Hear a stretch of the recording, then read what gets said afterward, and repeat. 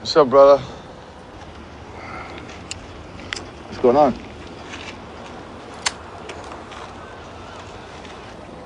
I need to tell you some things you're not going to want to hear. I need you to listen. Pleased to have with us in the studio Kevin Camps, the radioactive waste watchdog with Beyond Nuclear. BeyondNuclear.org is the website, and you can tweet him at Beyond Nuclear. Kevin, welcome back. Thank you, Tom. Great having you with us. You got to get within 3 inches of that mic there for us to hear you. 6 years after Fukushima began normalizing radiation exposure risks to the health of women and men and women, the evacuees are given few options but to return to contamination. This is a headline. What's the story? What's going on at Fukushima right now? Yeah, my coworker, Cindy Folkers, who is our radiation and health hazard specialist, just wrote an article in Counterpunch that traced the word origin of the word radiophobia. And it turns out that it comes all the way from 1951 during the height of atmospheric weapons testing days. And it was written by a nuclear establishment type who was making good money in the nuclear establishment, had no credentials in psychology, and just dismissed everybody's concerns about radiation health damage, called it radiophobia. It's all in your head. It's your fault. It's your problem. So that was used quite extensively at Chernobyl. It's being used at Fukushima.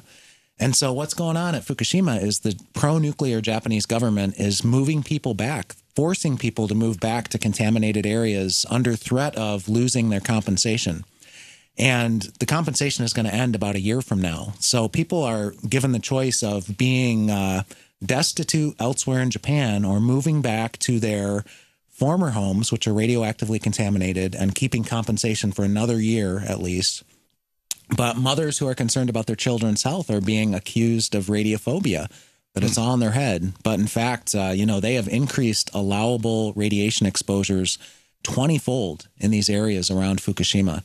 Germany did the same thing with milk after Chernobyl. I was living in Germany, 86, 87, and they, it was, I think, 5 becquerels per liter, and then they took it up to 20, and then they took it to 50, and then they took it to 100, and just because the milk was getting more and more radioactive, and rather than dumping it, they just kept changing the standards, as I recall. Right. Well, correct me if I'm wrong. The Soviets were even worse. It came out 10 years after Chernobyl began in 1996 that the Soviet Politburo had ordered contaminated foods of various sorts, milk, meat, to be mixed in with the food supply of the entire Soviet Union and to dissipate or dilute the radioactivity. But of course, what that meant was that food that should have been quarantined and destroyed because it was unfit for human consumption now was exposing millions or tens of millions of people to radioactive exposures. The same kind of thing's happening in Japan, where, what's really incredible is the Japanese food safety standards post-Fukushima are much stronger than American or Canadian standards. So the figure in Japan is 100 becquerels per kilogram of radioactive cesium in food. That's considered legal and edible. In the United States, it's 1,200. Really? So what that means is that Japan's contaminated food can be exported to the United States and sold legally on the open market. Is it? You have to assume. There have been stories that have come out where food from Fukushima Prefecture itself was not marked as such, and it was supposed to be, showing up in various parts of Asia. And once that scandal was uncovered, certain countries have banned all imports from not just Fukushima, but from other neighboring prefectures. So there's been a real blowback against this deception that's going on, trying to keep it quiet that food out of Fukushima is being sold. I had somebody call the other day about this who was saying, because Fukushima, the meltdown continues, the robots are dying, they can't get a handle on this. There's enormous amounts of radioactive water continuously, every day, every second, pouring into the Pacific Ocean. Concerned that fish that migrate from our side of the Pacific to the Japanese side of the Pacific, particularly presumably large fish like tuna, might be bringing cesium with them, and of course, the plume has already crossed the Pacific, or they might just be picking it up in the normal course of swimming around and breathing water and all that kind of stuff, running it through their gills, whatever the word is for fish. Mm-hmm.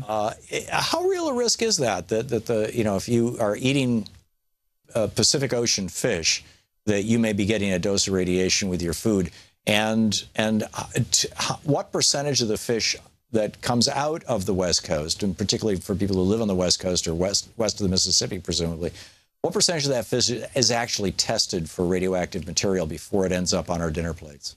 Actually, Pacific bluefin tuna was documented in August of 2011, so 5 months after Fukushima began, as measurably contaminated with radioactive cesium. It had grown as a juvenile stage on the northeastern coast of Japan there, near Fukushima, had swam across the ocean and carried the radioactivity in its own flesh over to the west coast of North America. So that was 5 months after Fukushima began. We're now 6 years. And that was 6 years ago. We're now 6 years beyond that. And so that plume you mentioned has contaminated, incredibly enough, the Pacific Ocean all the way from Japan to the west coast of North America, doubled in radioactivity content because of Fukushima, artificial radioactivity. It already had pollution from atom bomb testing galore in the Pacific and elsewhere in the Northern Hemisphere that went on for years and decades. And then Fukushima alone doubled the registered readings of things like Cesium-134, Cesium-137 in open ocean water, lapping on the shores of the west coast of North America. And the dynamic that you have to watch out for big time is bioaccumulation, bioconcentration, biomagnification, where fish species like bluefin tuna, other predatory fish species that are at the top of the food chain are going to have a concentrated dose of radioactivity.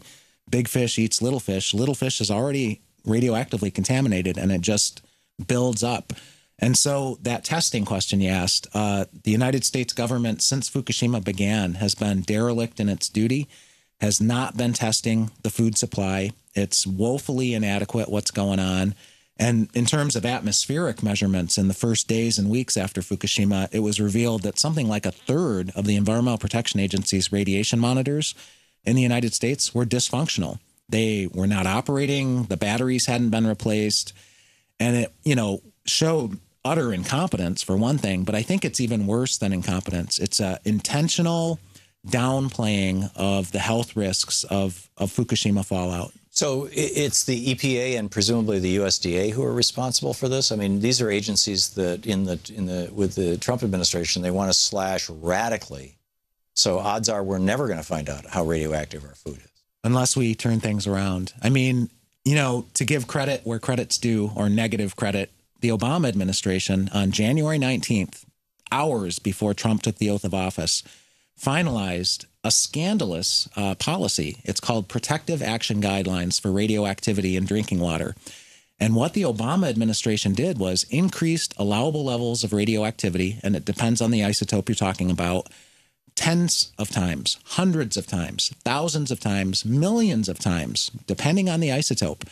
It was a wholesale regulatory rollback, and it was based on what the Japanese government was able to get away with post-Fukushima. The U.S. decided if it's good enough for Japan, it's good enough for us.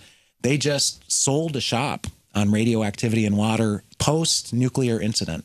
Whoa. So who's beyondnuclear.org, I'm assuming, is pushing back on this? Are there other groups? Is anybody raising a stink about this? I mean, you might want to talk about Chernobyl heart. I mean, what's the consequence of eating cesium or strontium? Yes. I mean, Nuclear Information and Resource Service has watchdogged that attempt to roll back those regulations for decades and was able to stop it time and time again, even during the George W. Bush years. They tried at the end of the George W. Bush administration to do this. What Obama ended up doing, despite best efforts by groups like Nuclear Information and Resource Service, was to do worse than W was going to do. Whoa. Is this because of a revolving door at these agencies? Is this because of lobbying by the nuclear industry? Is this because there's some legitimate reason to do it? I mean, why? It makes the world a whole lot easier for the nuclear power industry. If they have an incident and they leave it that ambiguous, it's not necessarily a nuclear power catastrophe of the scale of Fukushima or Chernobyl. It could be something like a medical isotope shipment in a vehicle that crashes and releases its contents into the environment. Any incident all along that spectrum, these are going to be the allowable levels of radioactivity in water until the U.S. government can get its handle on things, and that could take years. Wow. So people will be exposed to, and you mentioned Chernobyl heart, radioactive Cesium-134, radioactive Cesium-137. Where does that go in the human body? It goes to muscle tissue, including the heart. And so Chernobyl heart is the title of an Oscar Award-winning short documentary from over a decade ago that showed that congenital heart defects in babies in Chernobyl are bad. This is the Thom Hartmann Program. Kevin Camps, radioactive waste watchdog with Beyond Nuclear, beyondnuclear.org. Kevin, thank you for being with me. Thank you so much. We'll be right back. I need to tell you some things you're not going to want to hear. I need you to listen. Trust that what I want is the best thing for our club. Absolutely. That recommendation was a mayhem vote. Oh, Christ, Jack. That's just not going to happen. No. You need to hear me out. All right?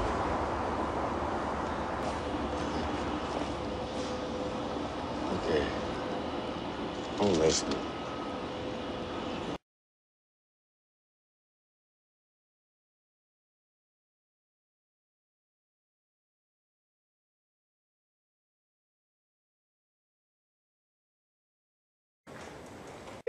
具体的にね、農業でね、どういう問題があるかね、ちょっと発言します。よく聞いてちょうだい。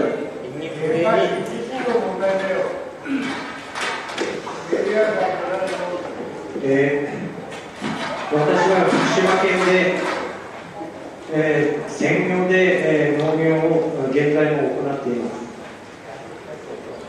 私の、住んでいる須賀川は昨年、玄米から100ベクレルを超える米が全国一番で100ベクレルを超えてしまいました。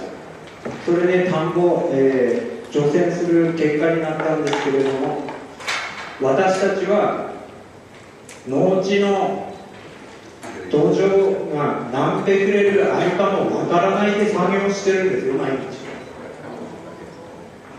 空間線量じゃないんですよ。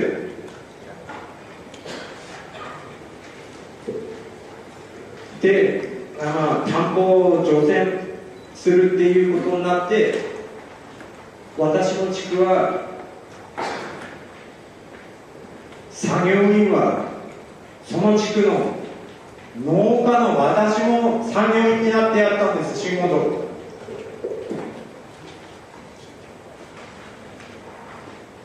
除染の除っていう意味が分かってます？深く耕してない。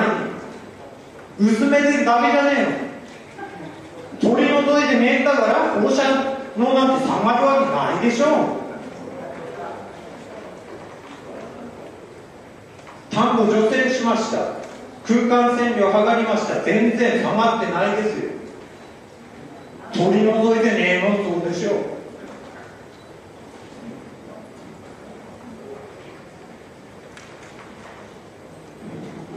原発が爆発した当時と環境はもう2年経っても何にも変わってないんだから。農業資材だって汚染されてれば被覆資材などは使用してダメだっていう指示が出てます。それも農家は何ベクレルあるなんてわからないですよ。で、新しく買い直ししてどうしてくれん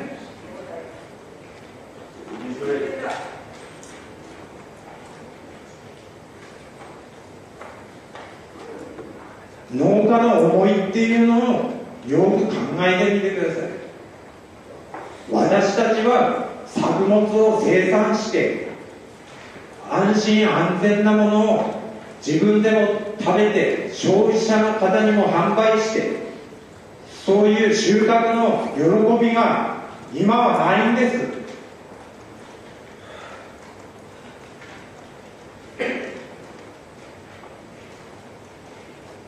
価格が福島県のものは県外のものに比べたら本当に値段も安いですから、それを承知しながら作って損害賠償をもらって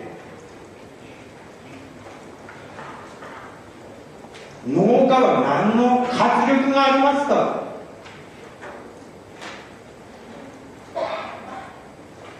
あと一つ言っておくことがあるんですけれども、福島県は農作物は出荷の前に全部検査しないと出荷できません。今は100ベクレル以下っていうことになってますけれども、農家が生産している、私は分かりますよ、これが何ベクレルあるって。放射能要は100ベクレル以下だったら出荷できるわけですから、私は食べませんよ。買って食べる人は放射能メイド持って買って食ってるってどうなの。俺らは分かってんだよ。罪の意識になるの作ってなって。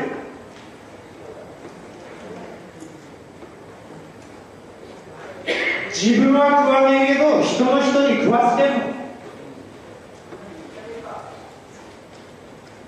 どう思いますか。ちょっと答えてください。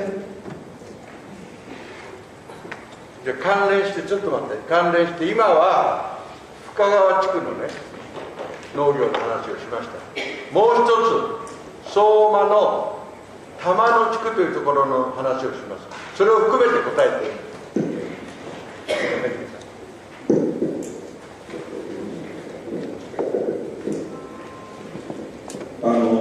玉野地区っていうのは相馬市の西部にあって、飯舘地区とほとんど放射能の濃度は変わらない、高いんですよ。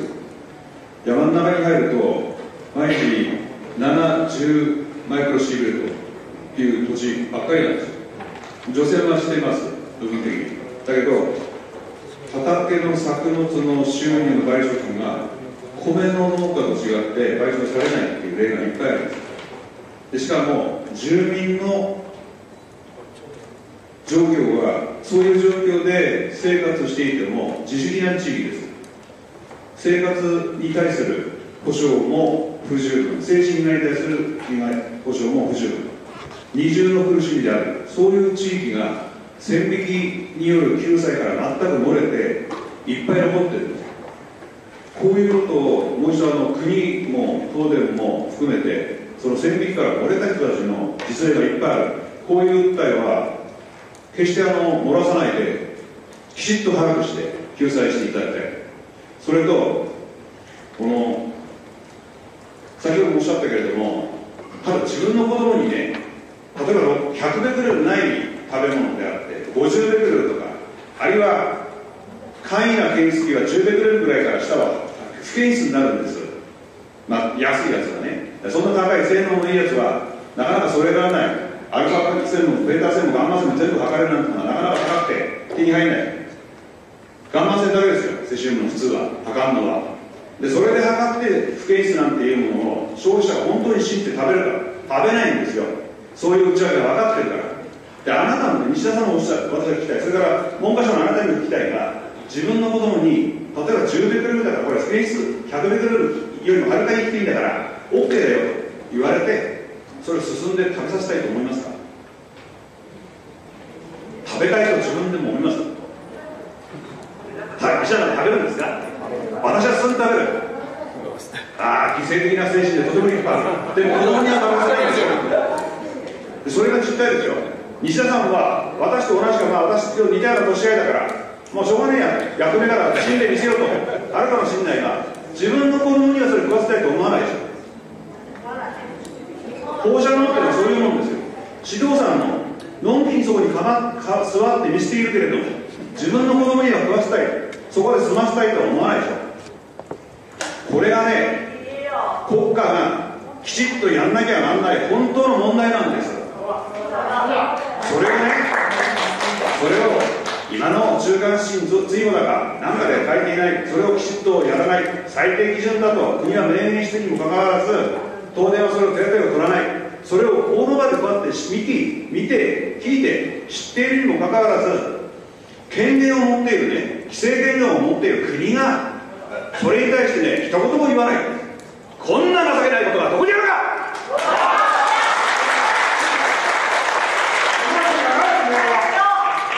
私はね、先ほど皆様の人格誇りということを申し上げた。私は同じ人間だから皆様のことはね、同じ思いで敬服をいたしますよ、人間として。だけどさっきの誤りの話にもあったけれども、人間としてあなた方は相当大きく自分の職業で自分の地位を守ることはそれは必要かもしれないが、やっちゃいけないところまで踏み込んでるんです。誇りはどこに行ったんだ。そんなものに食べさせたくない、素直にそういう思いはね、皆さん持ってると思いますよ。あなたもそうでしょ。小さな子供はまだ独身かもしれない。だからこれから子供を持ちますよ。その子供になるべく保護者の方から遠ざけたいと思うでしょ。それを、その自分の素直な思いを国政に反映させられない、そんな情けない国家公認がどうやるか。人の命を危険にさらすんだったら自分のその覚悟を持てよ。誇りだろ、それが人間の。もちろんご指摘通りでございます。なかなかその世間一般の受け取られる方としてですね、なかなかそうなっていないという実情でございますので、そうしたところはきちんと賠償で対応していくという形でございます。先ほど福島のものを、食べれるのかというのをご指摘いただきました。これは福島県の方では例えば経産省の方にもですね、実はその福島県産の、お米の直売会みたいなのがですね、ございまして、そういったものについてもですね、私はこれ個人的な話でございますけれども、買ってですね、家の家族のものと一緒に食べたりしているところでございます。こういった形で福島県の農家の方々の風評がですね、少しでも回復すればですね、これはやはり、そうした形に持っていくべきというふうに思っておりますので、我々としては、そうしたやはり安全なものは安全、やはり本当に危険なものは危険なものとしてですね、きちんと対処していかなきゃいけませんが、安全なものは安全という形でですね、これは風評の解消に努めるということをですね、国としても努力してまいりたいと思います。これは単に賠償だけの問題ではなくて、農業政策の観点からですね、そうした風評の解消というのは、これまた農水省の方でございますけれども、彼らもまた努力しているところでございますので、やはり国としましては、何回も申し上げますけれども、そうした風評解消に向けた努力という形でですね、福島県農家の皆さんの活動をですね、サポートしていきたいと思っています。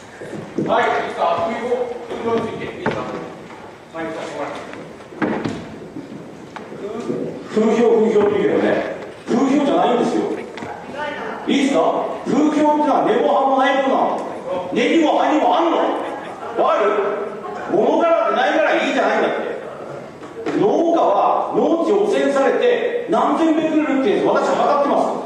全部あるんですよ。それ持ってってくれよ。そう言うんだったら、風評被害って言うんだったら全部持ってってくれ。物からってないからいいんじゃないんだよ。わかるよね。いつも言ってるよね、藤尾さん。そういうことなんだよ。それで賠償されてるって言ってるでしょ。賠償されないのなんだって言ってる。西田さんに何回か言ってるじゃないですか。されないんです。今まとまってるやついっぱいあるんです。リンゴの賠償出ないんです。福島市の農家で指導してますか。指導さんに指導してよ。ちゃんとやってよ。それ言ってんだけど全然進んでないでしょ。そういうのを